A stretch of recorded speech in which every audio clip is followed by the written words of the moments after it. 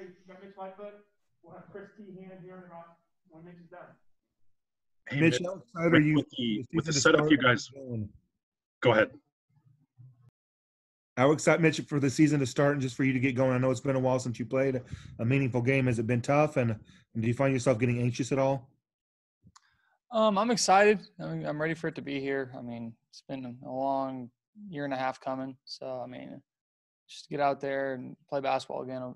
It'll be good. And as far as nerves or anything, I mean, been here long enough. I think nerves are kind of faded.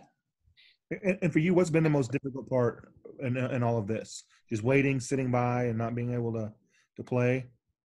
I mean, going from redshirting, I mean, I've obviously learned a lot during my redshirt year, and then you go from redshirt to quarantine to not seeing your teammates for 6 months, and then getting thrown right back into it. So it's a little different. So I mean, we're taking it, and we're getting ready to play some ball.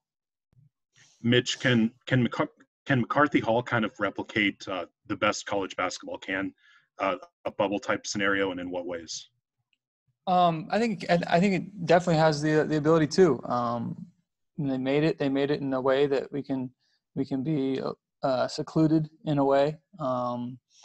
Obviously, we get our own rooms, our own individual places to live. It's pretty secluded from other people on campus. So I think that's something that we can use to our advantage. Mitch, how confident are you that you and David can kind of share those minutes and hold down that 5 spot or whatever it is? I mean, you guys feel pretty good feeding off each other and playing, complimenting, all that stuff? Yeah. Me and David have talked about it. Really good friends with them. So we talk about it pretty often. Being able to hold that spot down and give our team the production that we need, whether he's out there, whether I'm out there. I think we're ready for this year, and we're gonna give it the best we got. Coach said that David's growth has come maybe mostly in his scoring the ball. What have you seen from him in that area? And I know he just told us to ask that, and you heard it. So here we go. Yeah, like Coach said, I mean, he's grown a ton. I mean, even from last year, I think you guys didn't get to. I mean, he had his flashes. He had games where he had those high point games, but I mean, you guys still haven't seen his ability to hit some of those turnaround jump shots that his size makes it super hard to guard, and his strength. So, I mean, you guys saw a lot of Doak last year with jump hooks and dunks and turnarounds near the hoop. So you'll get to see something different with him out there. Hey, Mitch, Coach had mentioned that maybe Tyon had as good of a day scoring as anyone had in years in a practice setting. What did that look like from your perspective? I think he has the ability to score the ball. I mean, the guy can rise up and he jumps high on his jump shot, and he's got I don't know how you would say it, but like a super change of pace to his game, to where he can rise up at any point in time and you won't be ready for it. So you can think he's getting ready to shot fake and go by you or do something like that and just rise up and really knock down shots. Is there anyone you would compare Tyon to, especially with those type of skills you were just talking about?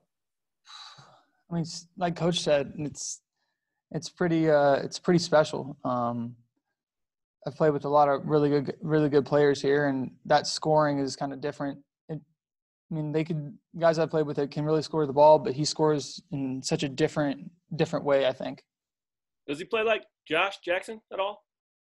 I would say that, I mean, he doesn't get enough credit for this, but he can definitely block shots, affect shots around the rim, and get in there and offensively rebound, which is something that we've applauded him for. So in that essence, yes. I mean, obviously Josh was a real junkyard dog and got things done on both ends of the floor.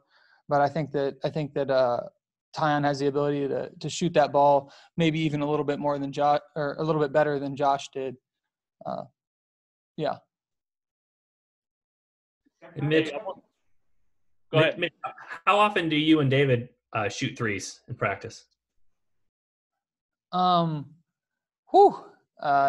Self would like me to roll to the basket more, and I've been working on that. So, but I think me and Dave definitely shoot our threes whenever we're left open. That's for sure. You didn't spend your redshirt year jacking threes and getting ready to fire away? I think there's a big difference from playing on the red team to playing on the blue team. On the red team, you got a little bit more, a little more freedom. And yeah, last year I was giving us a good look. So we played against some big guys that could shoot. So I was definitely getting it up. All right, Mitch, thank you. All right, no problem. Have a Thanks, great man. day.